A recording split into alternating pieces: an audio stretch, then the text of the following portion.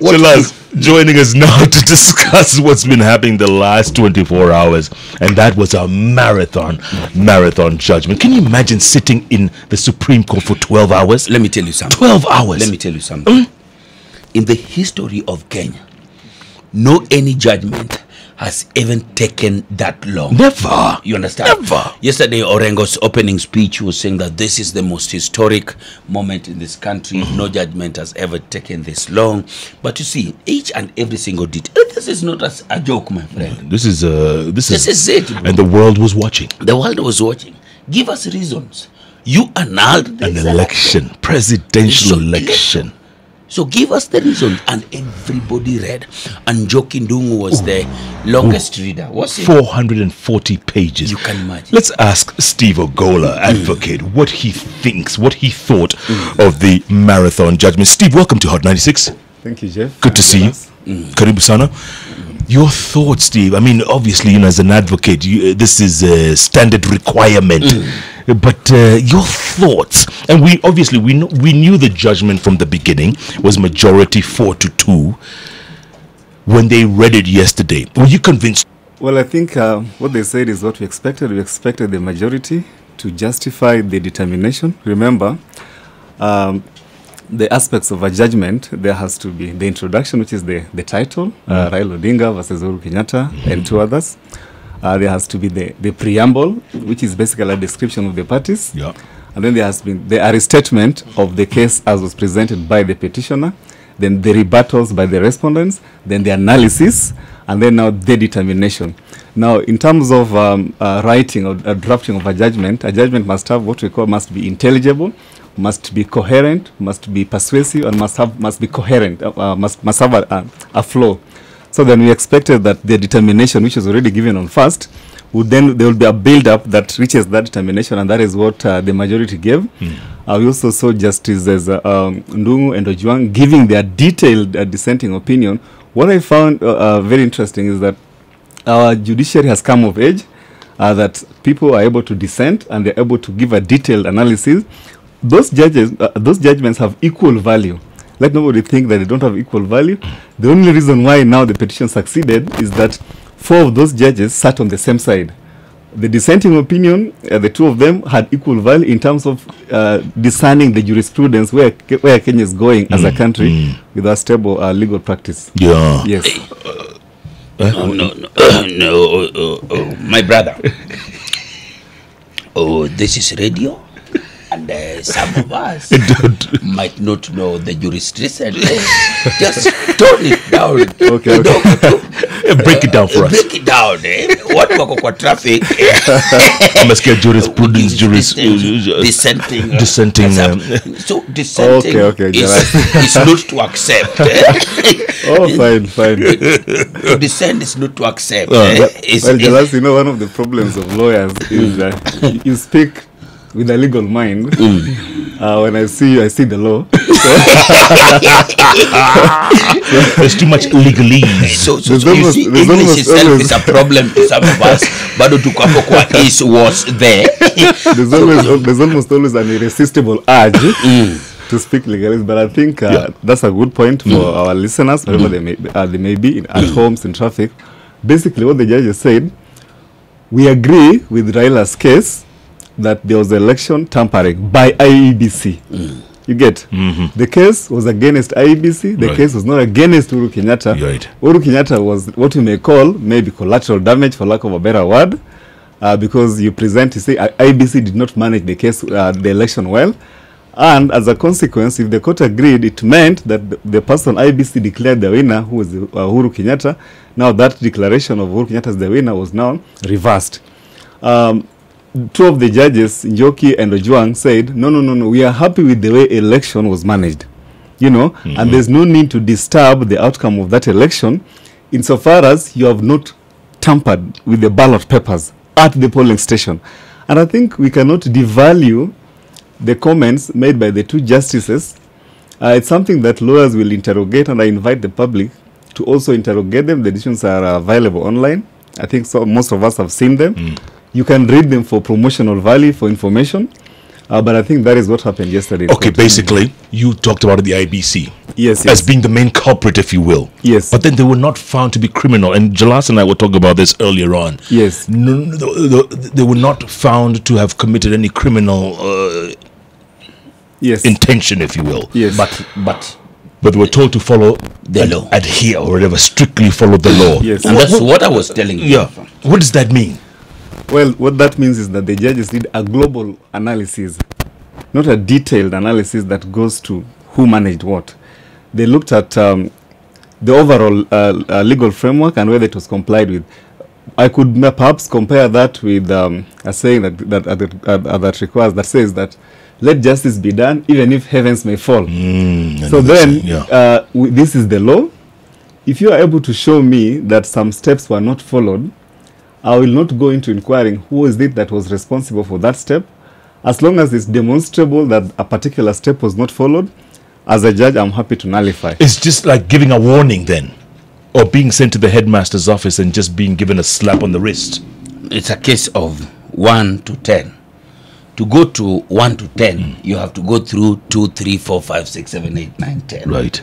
But if you skip 5 and 6, but still get to 10, you haven't followed the due process. So this time, go back and make sure that you include 5 and 6. Okay, so go back as who? You're the same people, the same outfit, the Yes. same team?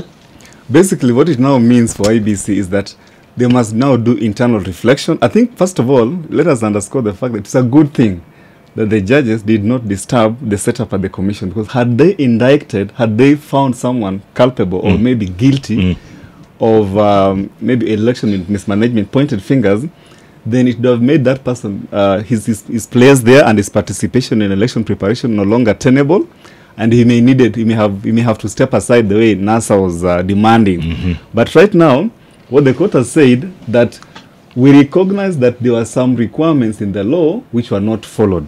Now, go back, retrace your steps, be sure to observe each and every legal requirement, and do as the law has required you to do. That is a huge benefit, vote of confidence. It gives IBC an opportunity to begin to innovate within the challenges. They will reflect at the secretariat, at the commissioner's level, and the other field officers, the presiding officers, the clerks, at the constituency returning officers. They must then begin to reflect and say, what is my role in election management?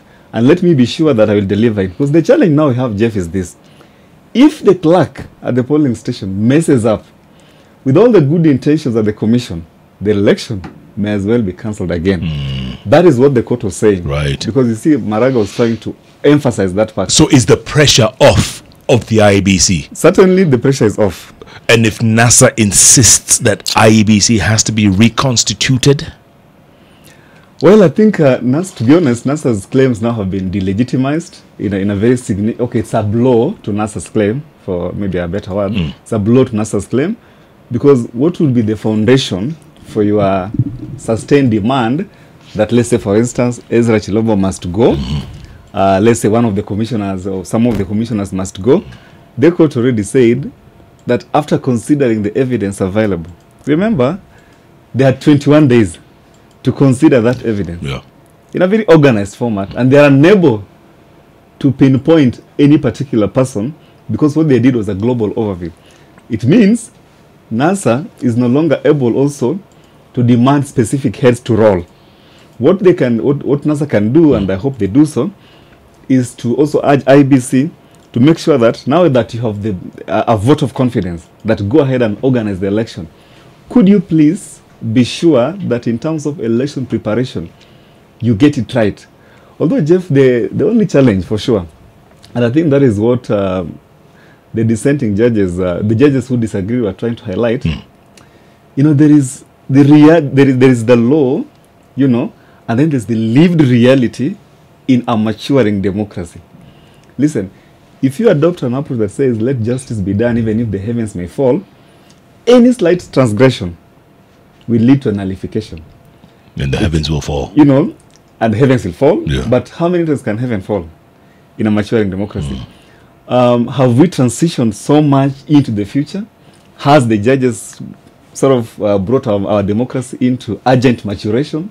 You know, did we probably need to innovate within our challenge? Not excusing IBC from proper management, but also taking note that there may be that clerk. I know these clerks come from Jubilee zones, NASA zones. There may be that clerk who may want to sabotage Uhuru's win or maybe Raila's win. Yeah. In either zone, you know, then they mess up.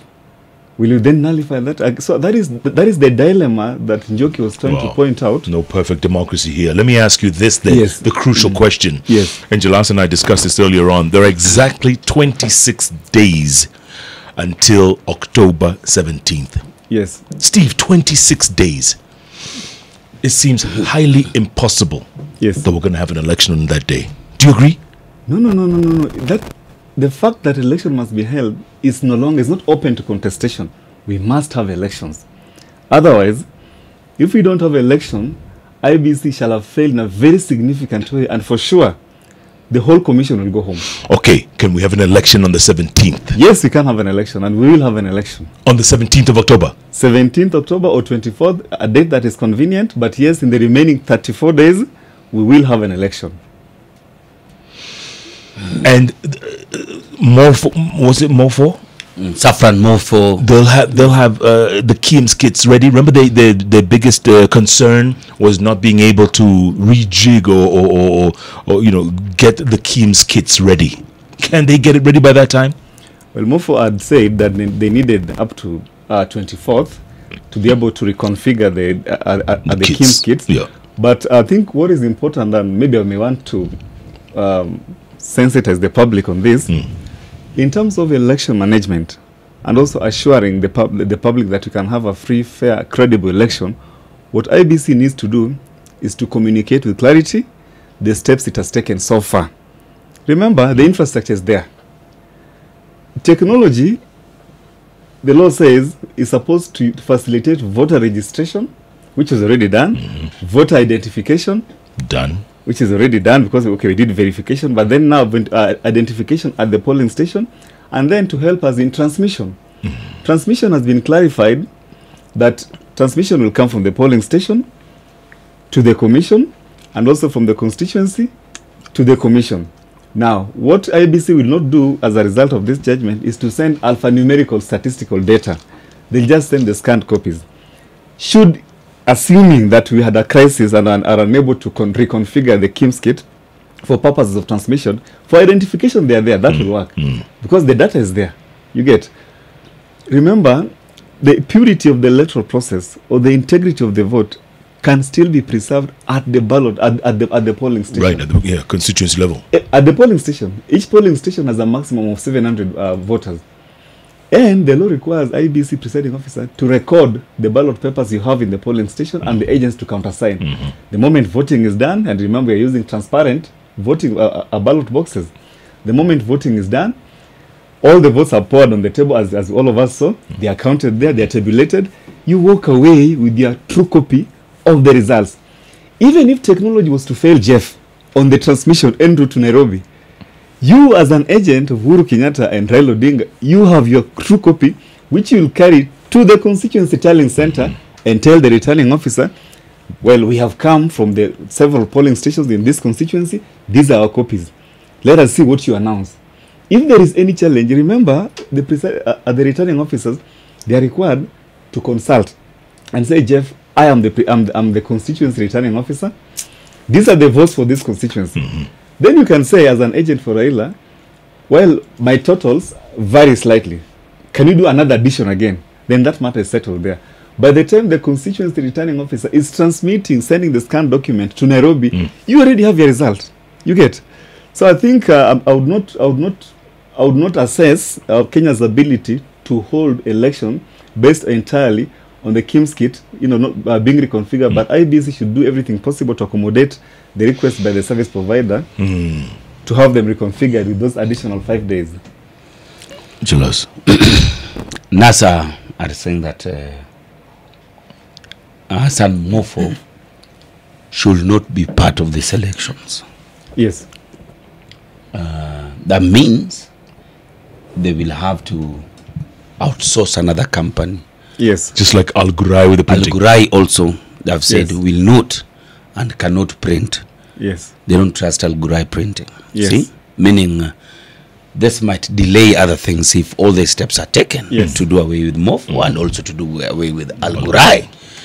That means more other time. God forbid there's no elections in the next 34 days. Where are we standing? First of all, just to clarify on that issue, NASA's demands must be founded in the law. You get? It's also not open to NASA to make outrageous not in the sense that they're not sensible. Outrageous, I mean outrageous that are in the sense that they are not founded somewhere.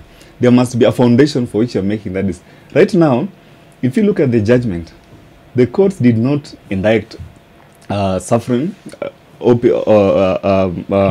Mofo, and the court did not indict the printer. So it will be very difficult for NASA to sustain the claims that they be replaced.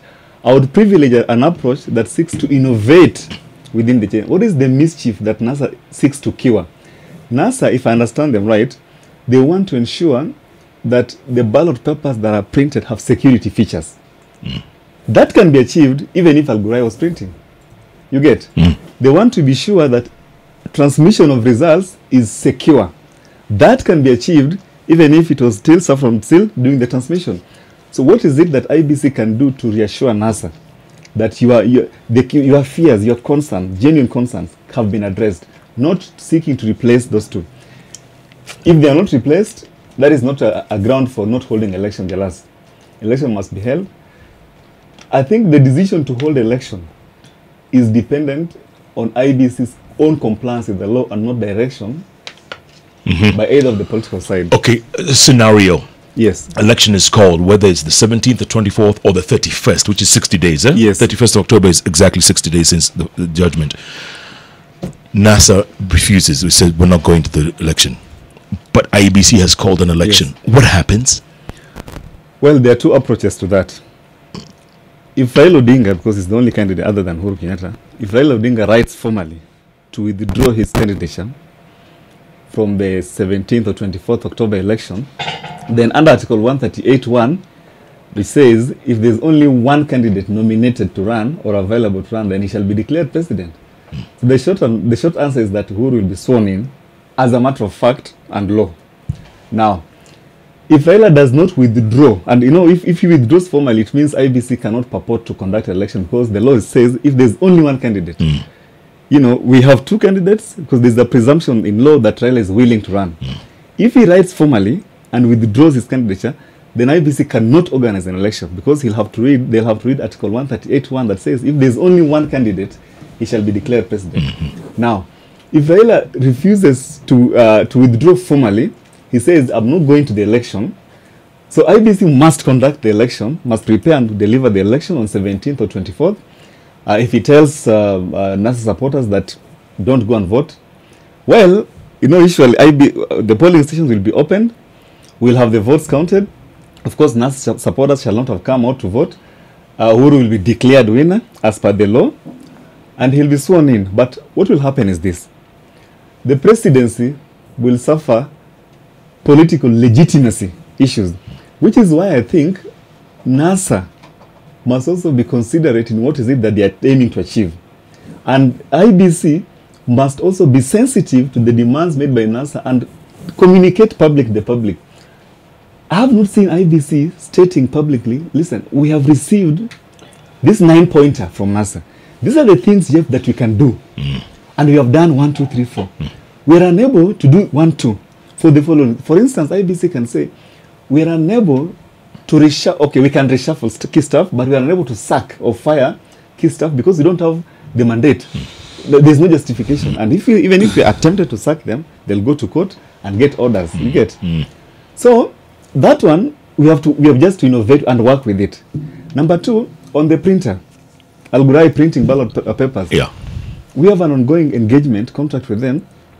We are just able to assure you that the ballot papers will arrive with security features, and the voting will be open to interrogation. You know, at the polling station, you will know how many papers have arrived and how many papers have been used and how many papers are leaving. You know, that is the assurance we can give as a commission. If they do that, And Raila and or NASA still insist on not going to election until Saffron or Al Ghurair is kicked out of the electoral process, then also it means that NASA will lose the political dividend that they have. Remember, they enjoyed some dividend, political and legal dividends, because they claimed election was falsified, the court agreed, so that can't be wished away, and they made demands. Those demands have been addressed. The ones that can't be addressed must be explained. If well explained, NASA will lose political dividend, and on 17th or 24th, if election is held and they boycott, they will not, it will not be open to them to mobilize their constituency to refuse or to sabotage the order of governance. That will be very difficult. Okay, Steve, I want to take a break, come back and talk about what if the 60 days expire and we still don't have an election? What are the scenarios? Does the third most powerful man in the country take over a caretaker government? What happens? Also, the talk about Nusum Kate. Still out there. We can still hear echoes of Nusum Kate. Is that also a probability? We're speaking to Steve Ogola here live on Hot 96. I tell you, man, the legalese in this room. Hey. Sometimes I just go quiet. Jeff, you know, me and you. Yes. But in no way allowed to talk about anything to do with the law and the constitution. We are illiterate. We not illiterate. Anytime we talk about them, we are wallowing in the miasmas of our dismay. Kijana Omar will be proud of you, man. He'll be proud of you. The Hot Breakfast with Jeff and Jalango.